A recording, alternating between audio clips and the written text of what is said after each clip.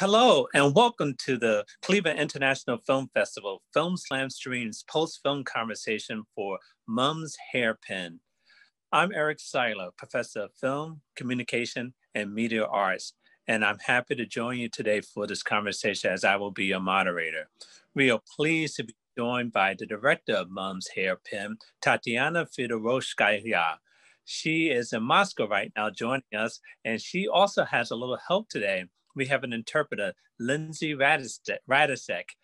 Lindsay will be helping out Tatiana today because Tatiana says that her English isn't as she would like, but we had a little conversation beforehand, and I think her English is just fine.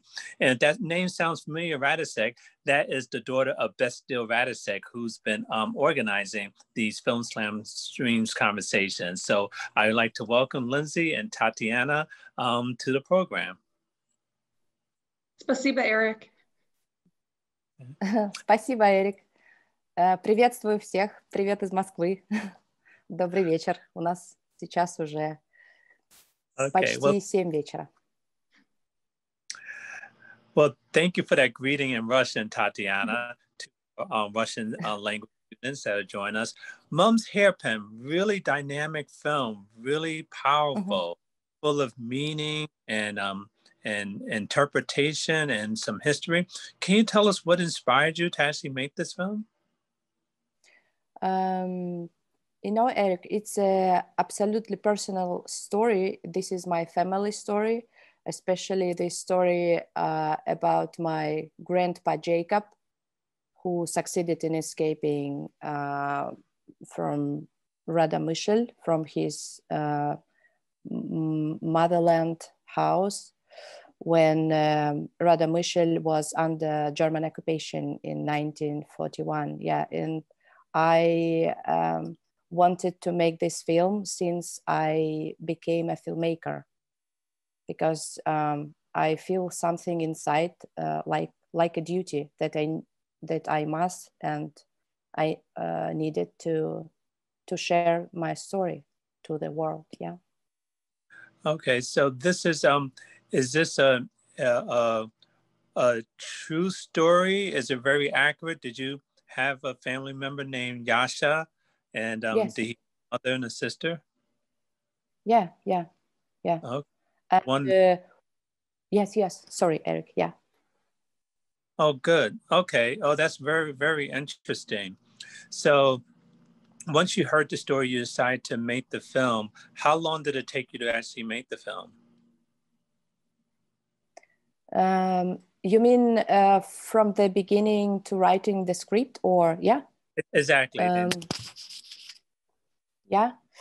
So I started writing a script on the May of 2019, and then July, in the middle of July, we started to shooting the film in Belarus, and then so basically it takes maybe 4.5 months. I see. Yeah, that's 4.5 months. Yeah, that's pretty quick for a film of that quality. Let's talk a little more specifically about the film, especially the use of color. You decided to show the red in the film, the red hair in the film. Why did you decide to use color in that film? You know, first of all, this is the color of hair of my grandpa Jacob, and this is like the first reason. The second reason, during color grading the film, I decided to leave only color, hair color, because this is like historical film, and I wanted to make it not black and white, but with very important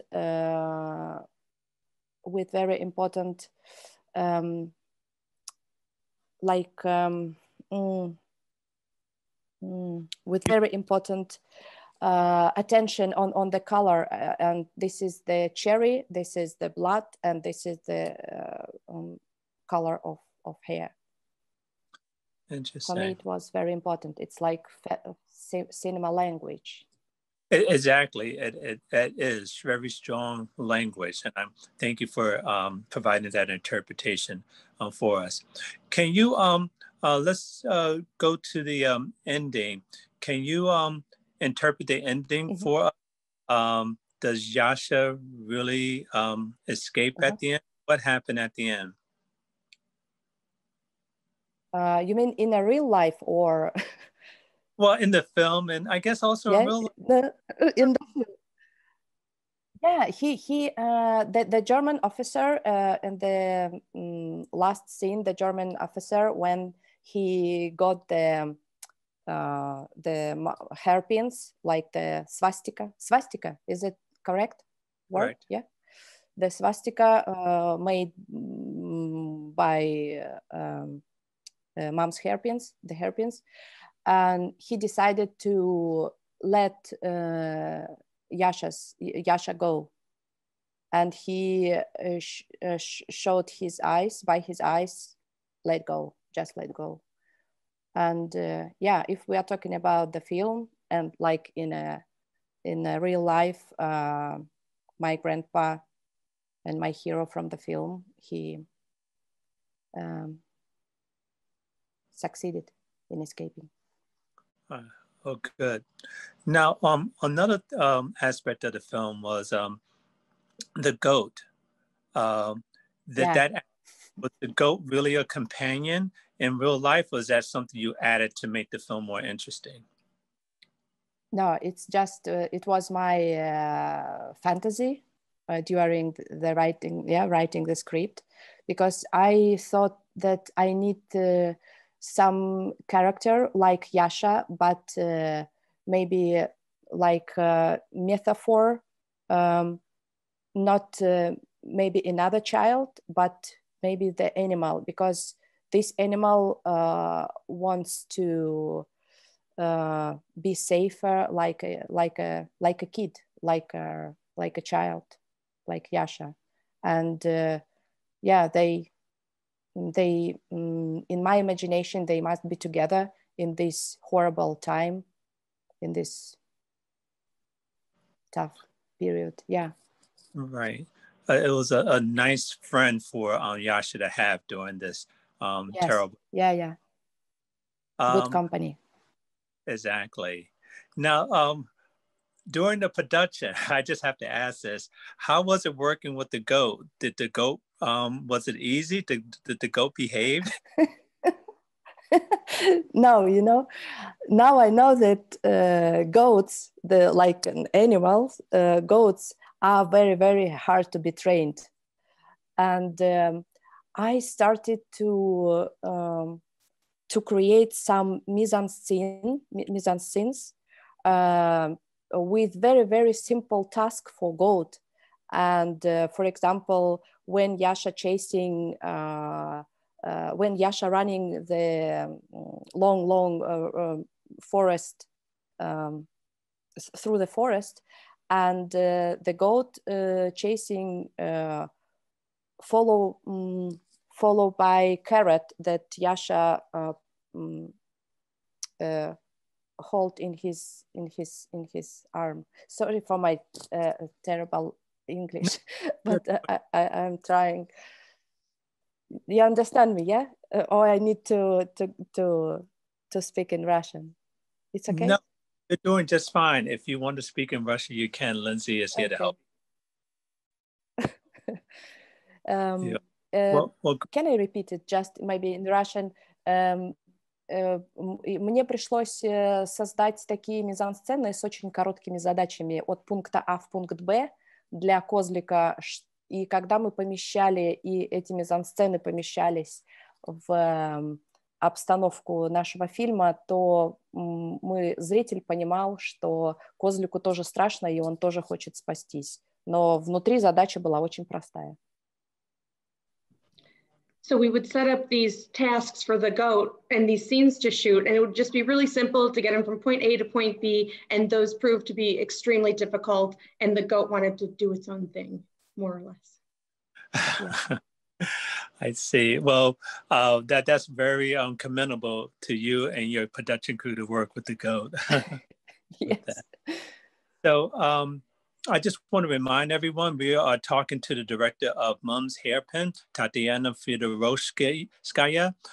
If you have questions, please put them in the Q&A and we will get to them as time allows. We also have Lindsay Radisek, who's interpreting for Tatiana as needed as well.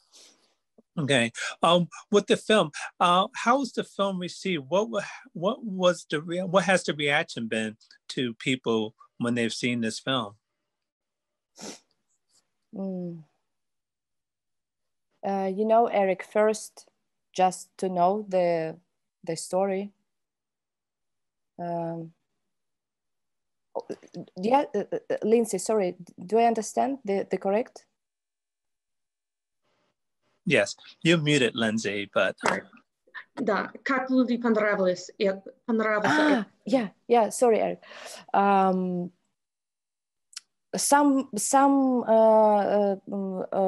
spectators or audience wrote me letter about their relatives who had this experience, terrible experience, and basically audience told me that this is heartbroken story and touchable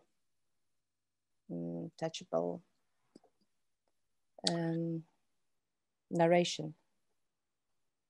Well, interesting. So it meant a lot to people to actually see this film. I take it. Yeah. Okay. We have a question that's come in. The question is, see if I can make this clear, is why did Yasha take the hairpins with him when he decided to run? So I guess Yasha sensed danger. Why didn't he just run without the hairpins? Why did he take them? We never, me and other children never asked our grandpa, but I think maybe it was like reflection, maybe just like some sudden reflection with the movement. I don't know. Okay, so because in real life, maybe Eric, maybe because Yasha had in his mind, in his brain, mom's ask to bring the hairpins. Maybe it was like the last question, the last ask from mom. Maybe something like this. Exactly. So did that really happen in real life? He actually took the hair. Yeah. Yes, absolutely. Yeah. That's really remarkable that he did that. Okay, another question we have that's come in is how did you make the house burn down? Did you have to actually burn down a house? No. We've made this shooting in Belarus. And when we've been in the searching location for shooting, we found two absolutely same locations, two abandoned houses. One house was like from the beginning of the film, not the new one, but the normal condition.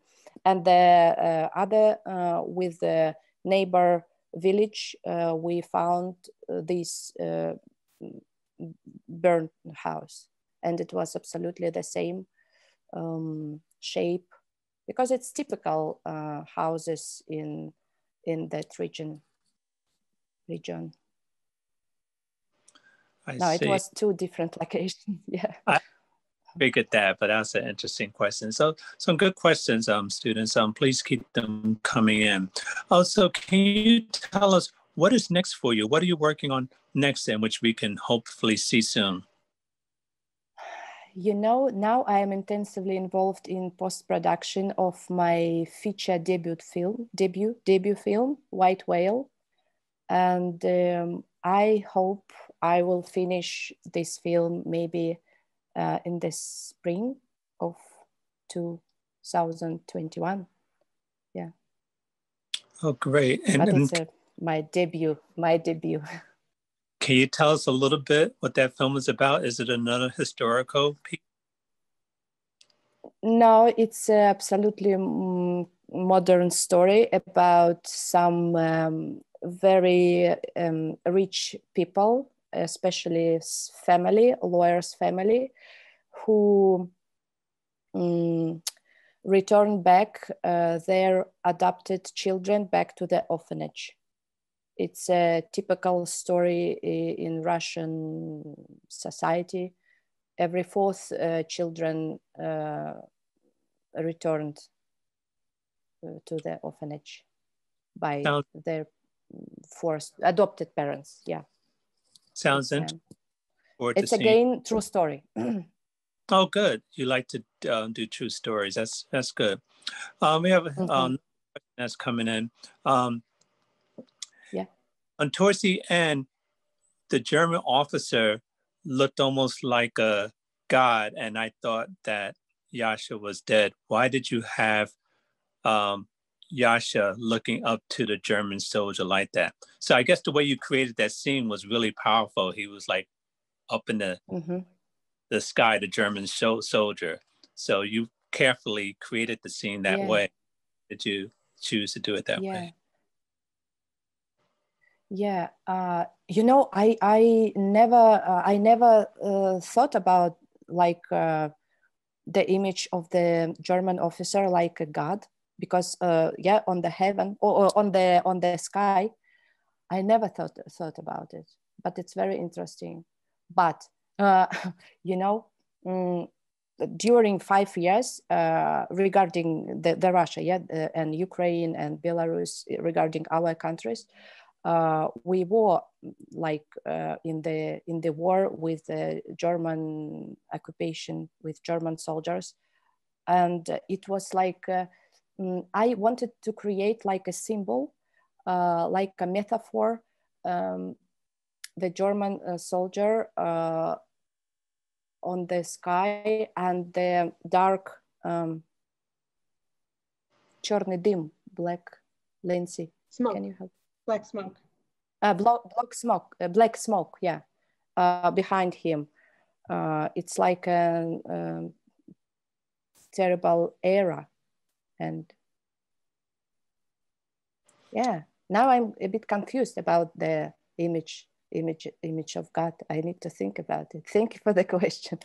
Well, no, but that's good, because film, as you know, has a lot of meaning, something different to everyone. Yes.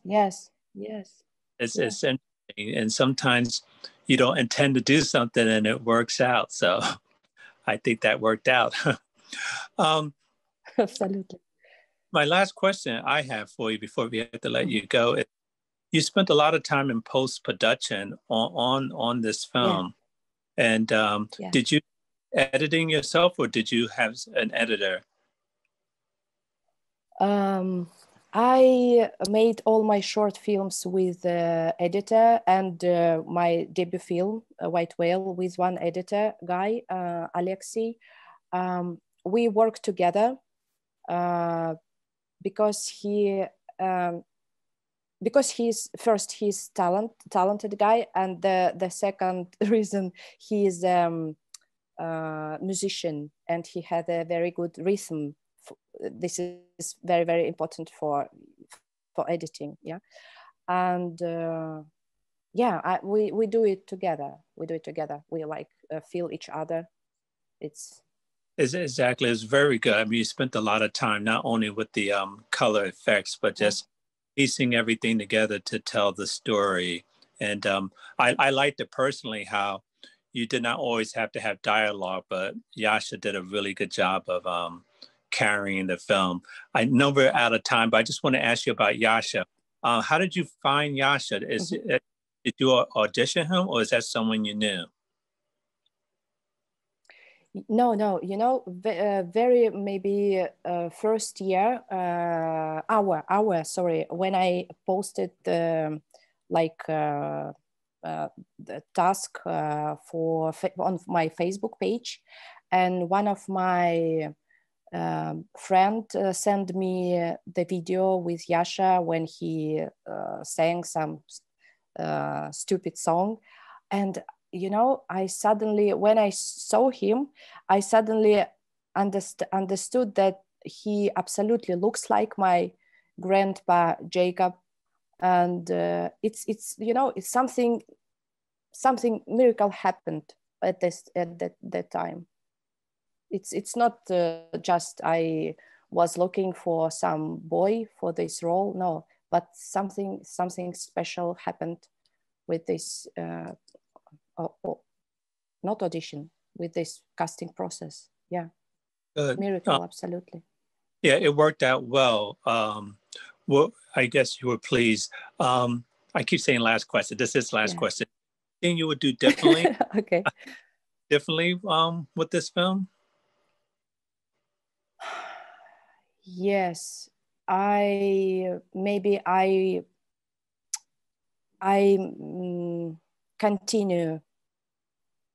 would continue to shoot maybe 2 more days. I feel it, because for me it was not enough time for this story. Yeah, maybe 2 more shooting days. 2 more shooting days just to make things better, or to make the story longer? No, make some scenes better. Yeah. Some scenes. Can you tell us like one of the scenes that you wanted to make better?